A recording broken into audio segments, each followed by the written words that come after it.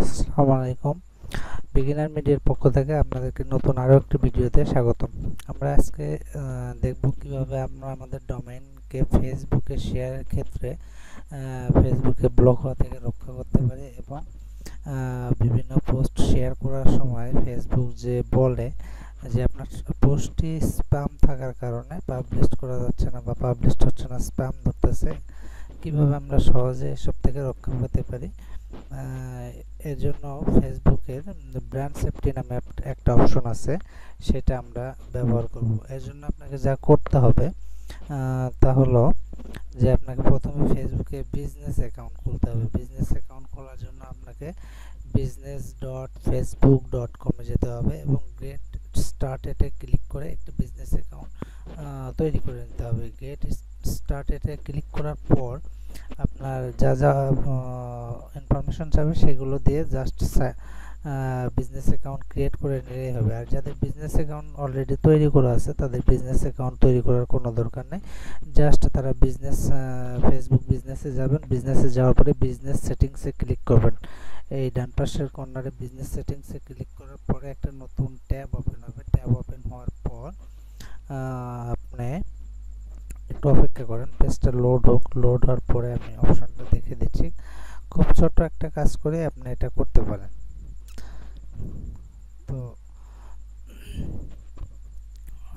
Business settings open হওয়ার পরে বাম পাশে যে মেনু আছে, বাম পাশের মেনু থেকে আপনাকে ব্র্যান্ড সেফটি একটু খেয়াল করবেন। এখানে ব্র্যান্ড সেফটি, এই ব্র্যান্ড সেফটি অপশনে ক্লিক করতে হবে। ক্লিক করার পরে এখানে দুইটা অপশন আছে, একটা হচ্ছে ব্লক লিস্ট, একটা ডোমেইন। তো আমরা যেহেতু ডোমেইন ভেরিফাই করব, যাতে ডোমেইন ভেরিফাই থাকার কারণে আমাদের ফেসবুকের লিঙ্ক ব্লক অথবা ফেসবুকের ডোমেইন ব্লক না হয়। আমি বলছি না যে ডোমেইন বা লিঙ্ক ব্লক হবে না। আপনি যদি 18+ কাজকর্ম করেন বা ফেসবুক পলিসির সাথে যায় না এমন কোনো কাজকর্ম করেন, তাহলে অবশ্যই আপনার ডোমেইন অথবা লিঙ্ক ব্লক হবে।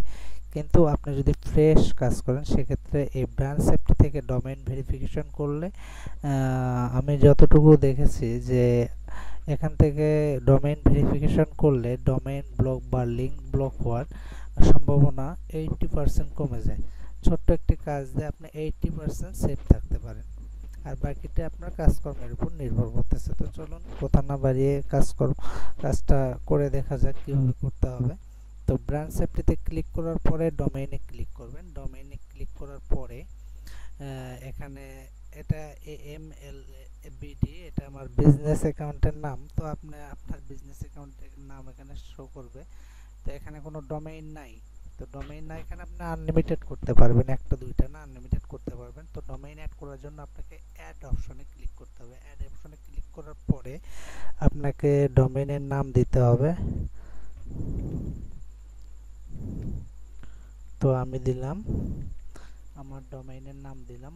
আপনি আপনার ডোমেইনের নাম দিবেন। দেওয়ার পরে এখানে অ্যাড ডোমেইনে ক্লিক করবেন। অ্যাড ডোমেইনে ক্লিক করার পরে একটু অপেক্ষা করতে হবে। আপনার এখানে কিছু HTML ট্যাগ অথবা HTML ফাইল আপনাকে দুইটা অপশন দেবে, যে কোনো একটা করতে হবে।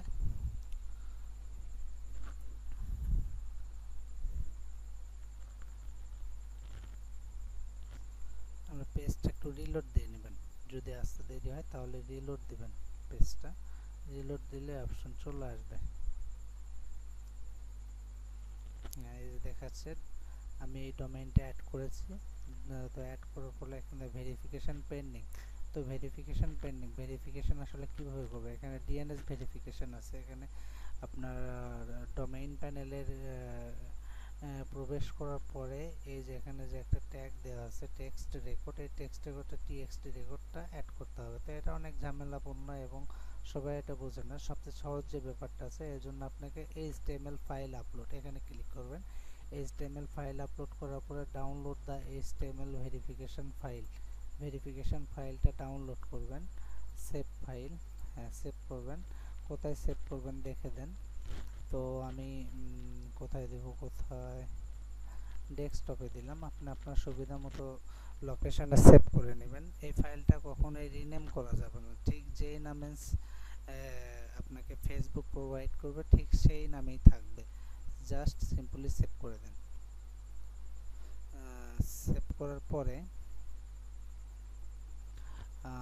আপনার ডোমেইনের সি প্যানেলে লগ ইন করতে হবে। সি প্যানেলে লগ ইন করার পরে আমি আগেই করে রেখেছিলাম, তো আপনি আপনার ডোমেইনের সি প্যানেলে লগ ইন করবেন। সি প্যানেলে লগ ইন করার পরে ফাইল ম্যানেজারে যাবেন। ফাইল ম্যানেজারে যাওয়ার পর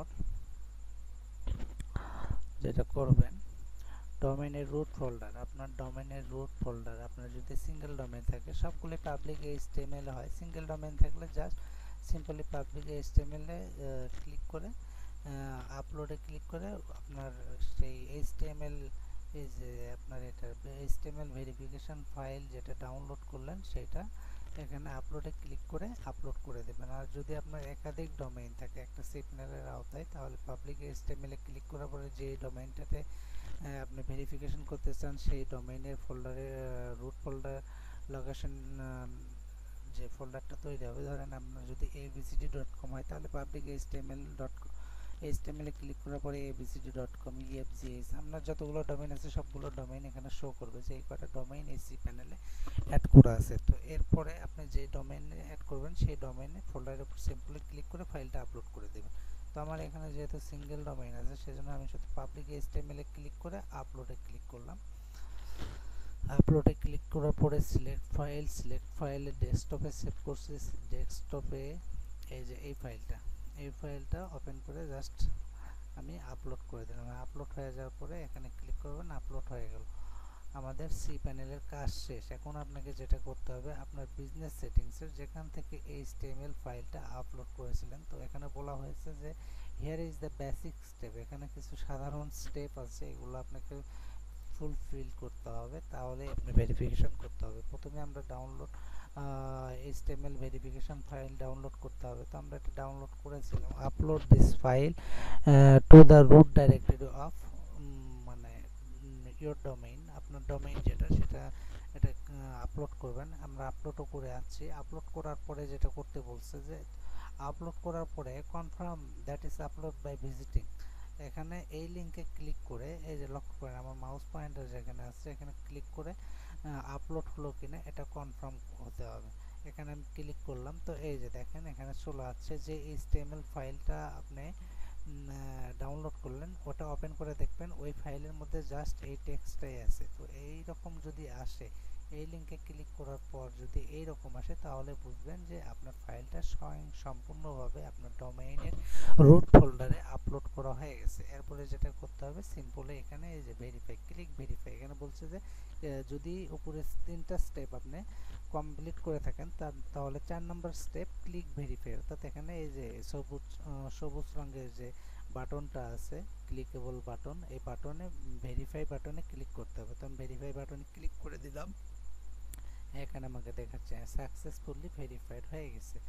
তো এভাবে ভেরিফিকে আপনার প্রত্যেকটা ডোমেইন আপনি ভেরিফিকেশন করে নিলে আশা করা যায় আপনার ডোমেইন বা লিংক ব্লকের যে সমস্যা 80% আপনি সেফ থাকবেন ফেসবুকে ডোমেইন ব্লক করা থেকে। তো আজকে এই ভিডিওয় ডোমেইন কিভাবে ডোমেইন ব্লক থেকে কিভাবে রক্ষা পাওয়া যায় এটাই ছিল আজকে ভিডিও টিউটোরিয়াল। পরবর্তী ভিডিও টিউটোরিয়ালে আপনাদের সামনে আবারও হাজির হব। সেই পর্যন্ত সবাই ভালো থাকুন। আমার চ্যানেলটি অবশ্যই সাবস্ক্রাইব করবেন এবং ভালো লাগলে বন্ধুদের সাথে টিউটোরিয়ালটি শেয়ার করবেন। ধন্যবাদ সবাইকে। আল্লাহ হাফেজ।